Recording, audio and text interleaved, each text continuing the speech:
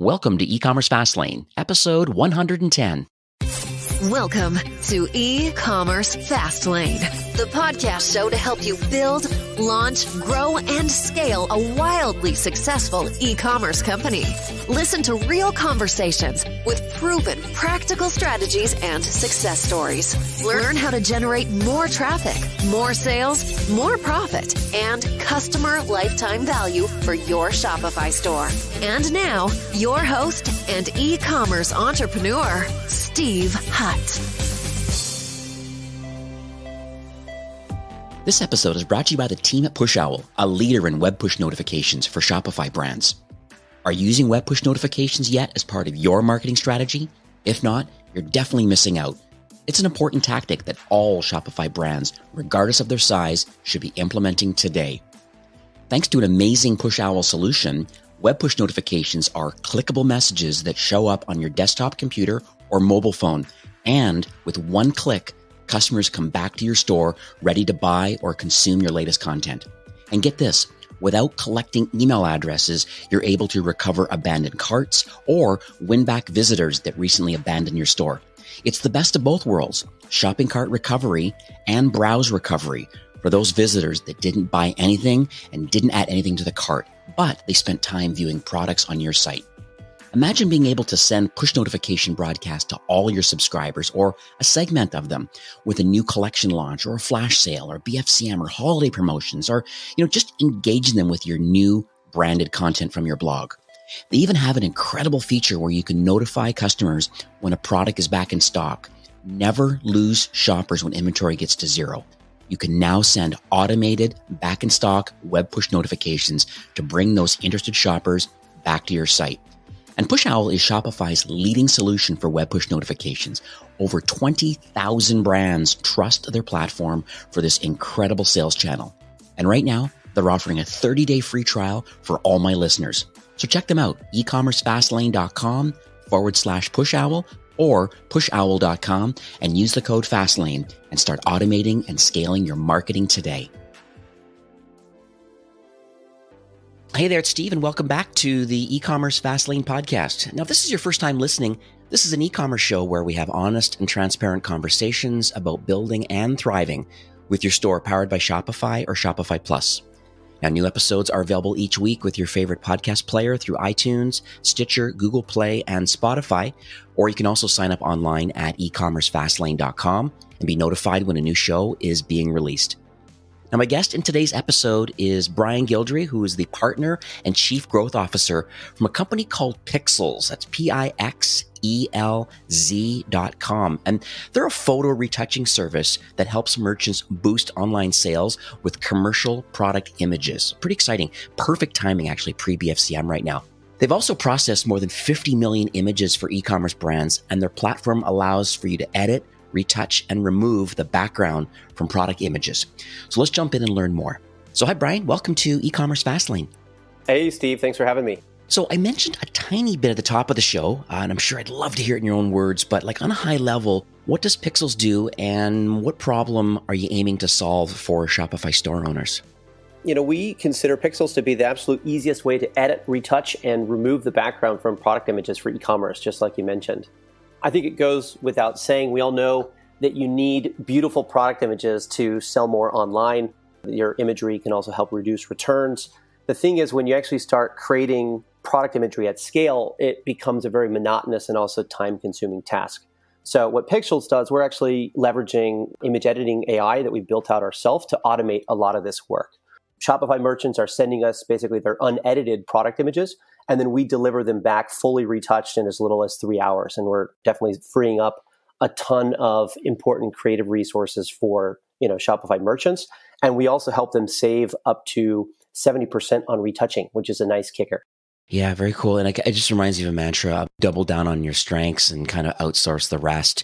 And this is a particular case where it seems like a significant amount of human capital can go into having to have the best product images, both for your website and then certainly for social ads. And so I can see a huge benefit in being able to outsource this to a professional organization like yours.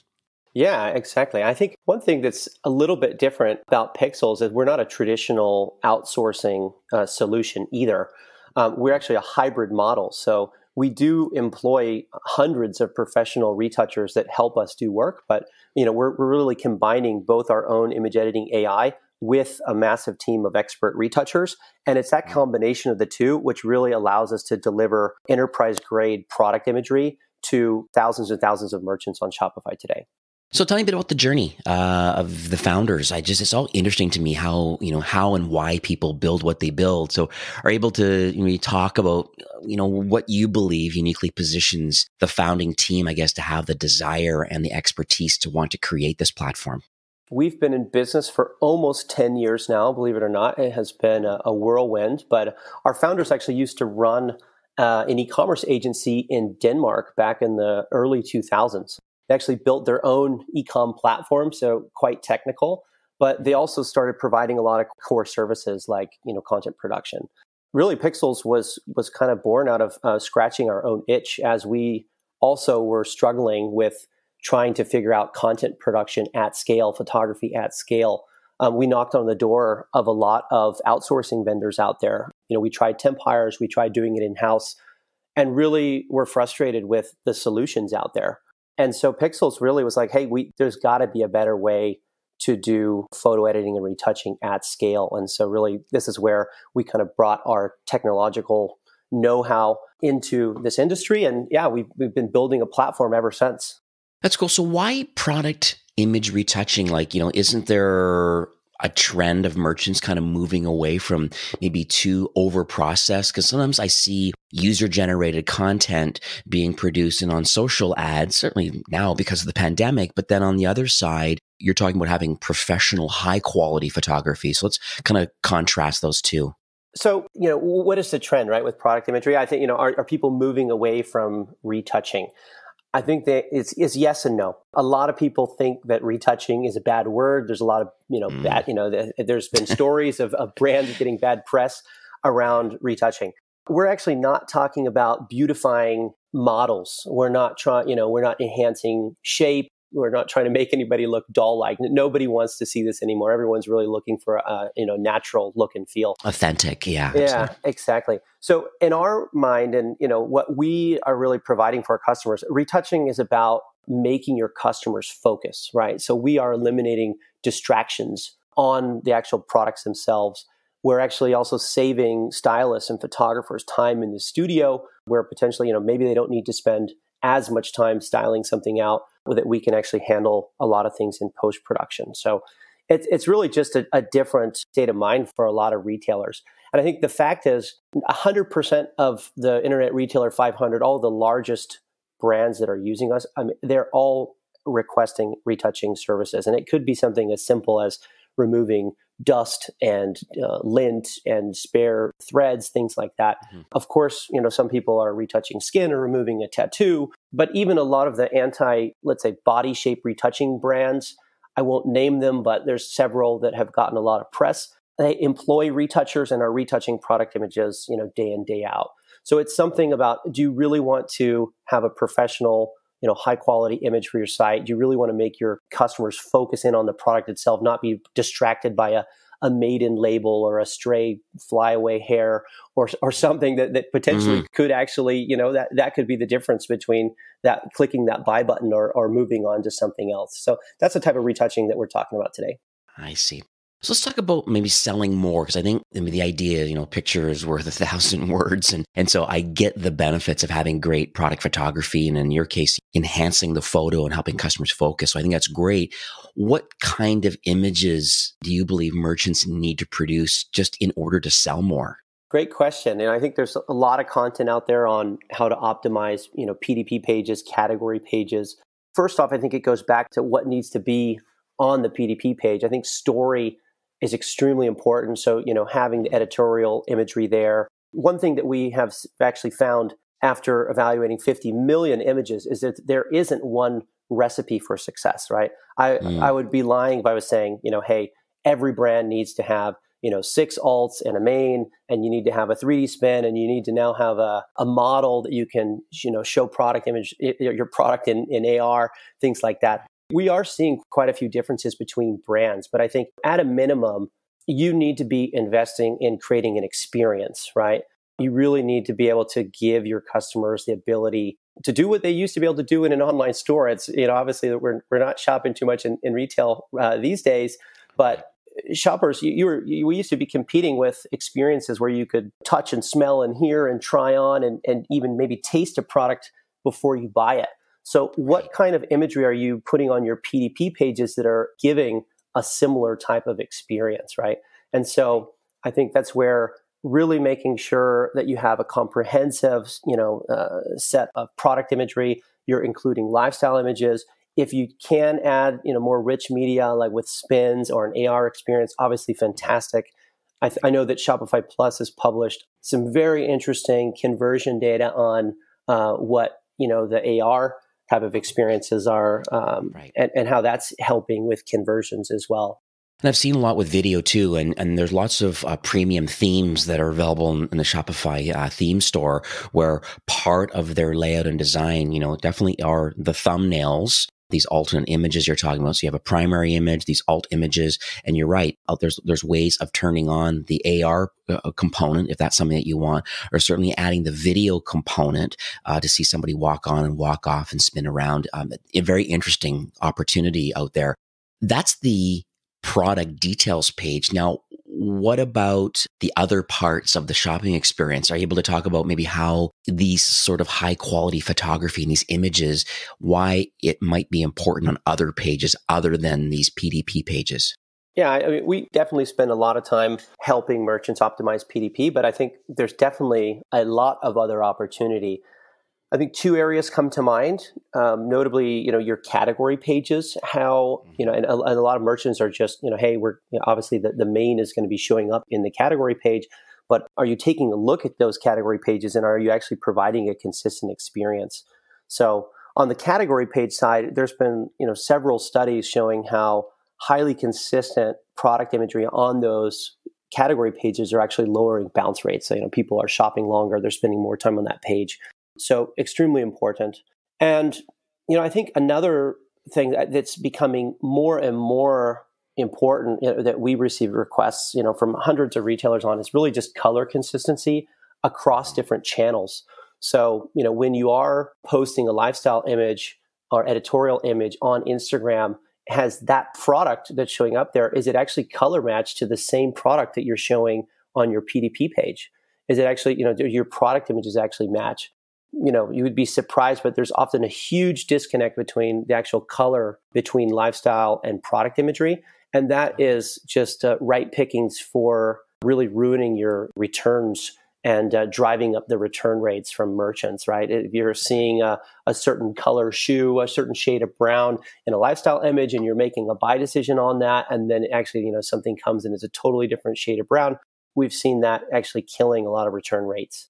Just really having that in mind when you're creating different types of content. The lighting is super important, and then trying to make sure that everything is coming through with a consistent color through the different channels that you're using that media on. So I'm interested about apparel brands because they have seasonality. Obviously, there's for sure 4 seasons for sure of a different apparel come in, and so just curious on the workflow. If someone's listening today, you obviously deal with lots of Shopify Plus brands for sure in the apparel market. And knowing the seasonality factor, do these brands send the product to you? And is it photographed that way? Or is it the other way around where typically a brand will hire or have in-house photographer do a photo shoot and a session based on that collection of product? And then with these full high resolution images go to some kind of a Dropbox of some sort. And then do you then import those in and start your process? I'm just curious on just to understand the workflow for those listening today.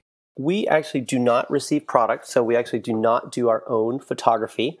That being said, we have written most of the product photography related posts on the Shopify blog. So we definitely help and coach merchants on how to take the absolute best commercial photography of their products.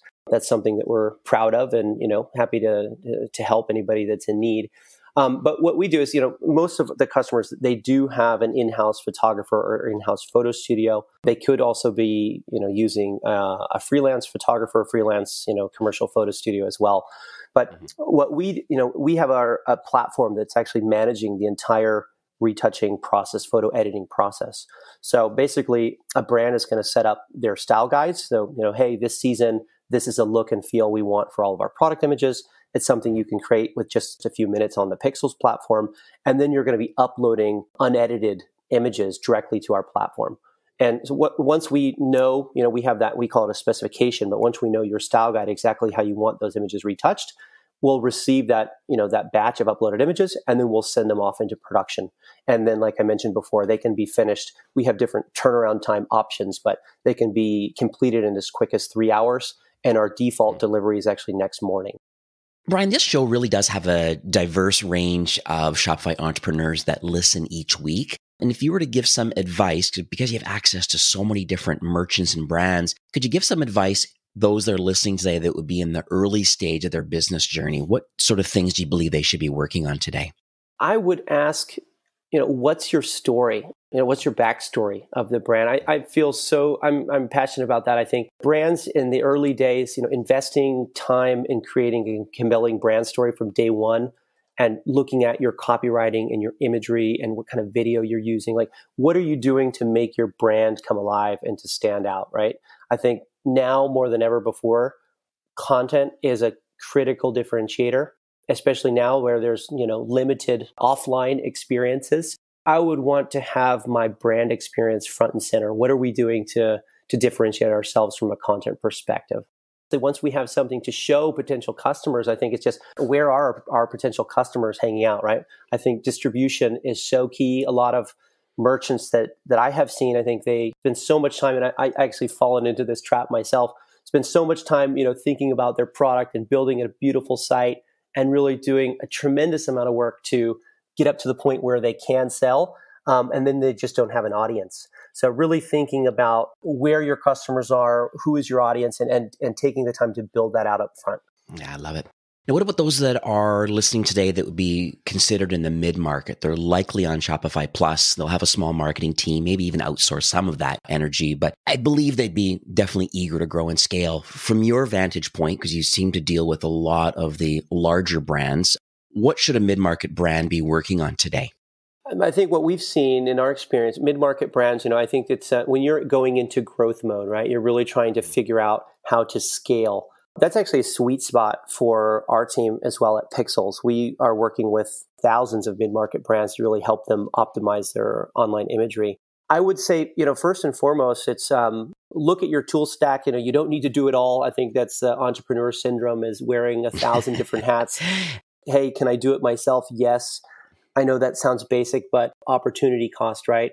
Flipping this back around in terms of Pixels, if you are doing any sort of post-production work in the States, we will basically save you 70% overnight by leveraging our technology and platform.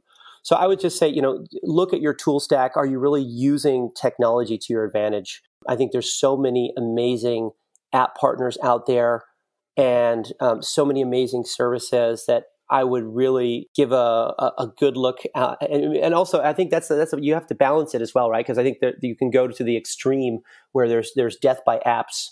And so it's about, hey, what is that stack that's going to serve your business? I think that's super important, not just because it's the latest and hottest app that you need to do it, but like, what are the core apps and services that are going to really serve your business? And so I would put a lot of focus there because I think there's a tremendous amount of time savings. Yeah, it's all about business outcomes. You're right, because I do a lot of app audits, certainly leading into BFCM, because it could be argued that the more apps you add certainly could slow down because there's more code and things that are attached to your website and lots of pixels firing, lots of things going on, versus are there some exclusive Shopify Plus features that you could turn on and not have a certain amount of apps. So yeah, that's a really good comment, people in the mid-market, to say, hey, do a quick app audit and say, am I truly using this app right now? And is it offering value, either improving efficiencies, or is it driving revenue, or is it, is there an LTV, this lifetime loyalty kind of component to it? If it fits into one of those buckets, and it's really needed, then yeah, you'd leave it. If not, probably delete it, certainly through the BFCM time, just to keep the speed up of your website, which I think is super important. Say one other thing to add for mid-market brands, specifically on the content side. I think some of the things that we see that often goes under the radar, a lot of the, let's say, more established retailers, they have very clear brand guidelines and style guides for imagery, right? They have massive teams that are investing time and resources into this. That being said, I will say, don't overlook taking a couple hours of identifying the brands that are aspirational for you. Look at the imagery that they are creating and putting together a package of like, hey, this is really how I want to have our brand look online. This is how we want to stand out. And actually taking the time to define that. I think if you actually define it, it makes it so much easier to start creating content at scale, bring in collaborators, really like showing them what is useful or not. Even something as simple as, creating a Pinterest board with aspirational imagery for your brand. Super basic, but like no one's doing it. Yeah, so yeah, I would definitely say spend the time to really map out like what is that brand presence that you want, and start kind of thinking about what are the brand guidelines or what are the style guides that we want to be working with. So what does the future look like for Pixels? Are you able to share any North Star highlights, I guess, for the remainder of 2020 and I guess moving into 21? Any innovation planned? Like, at the end of the day, I just want to get a feeling about how you believe you're going to continue offering value and assistance to Shopify brands.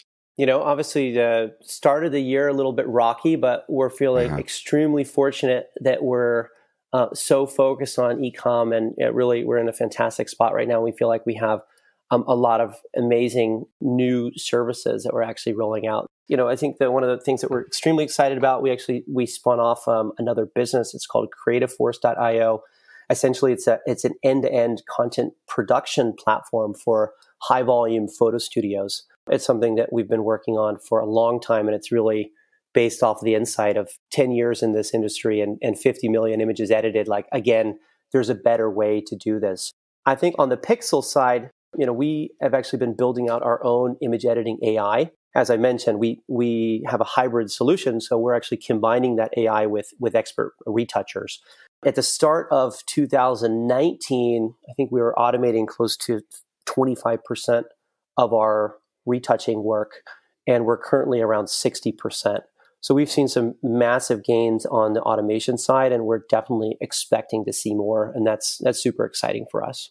And the third thing, I know that's a lot, so sorry about that, but the third thing, we're rolling out a new flow retouching service. So again, really helping the merchants that are focused on speed, as I gave a quick an example earlier.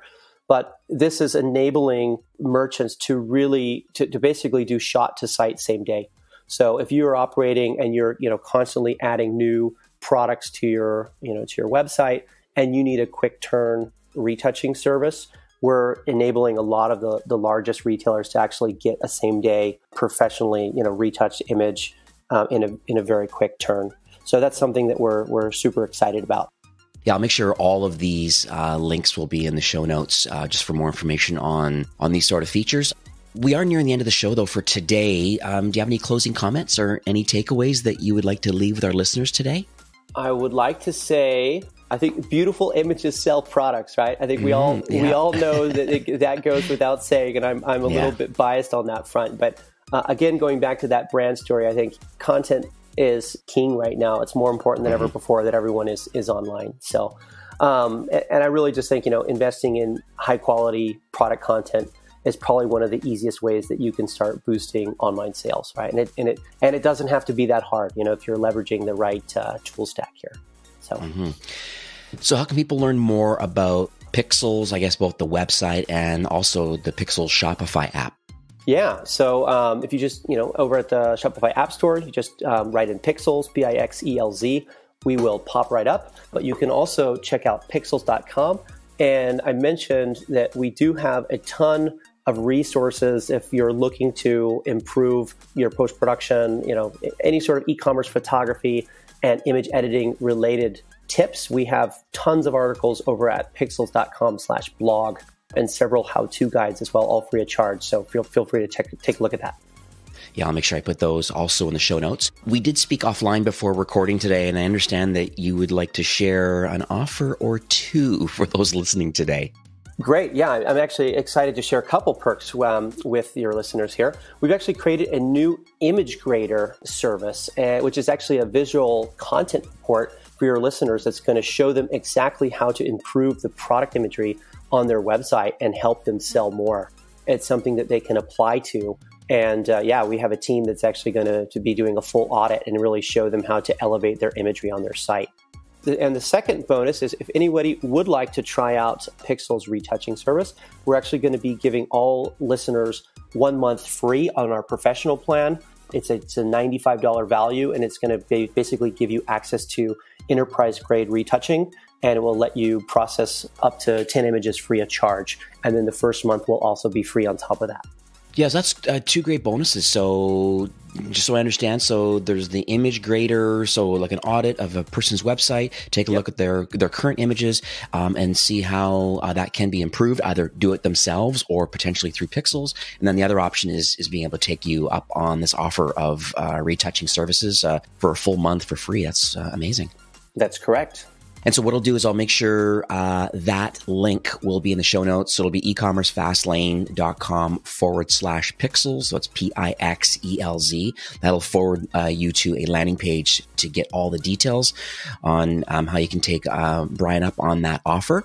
Well, Brian, Shopify's mission really is to make commerce better for everyone. And, it's clear that you and the Pixels team really are in tight alignment with wanting to help Shopify brands to grow and to scale. And so I just wanted to thank you for taking time to come on the show today and giving back to the Shopify ecosystem. Thank you so much. All right. Have a great day.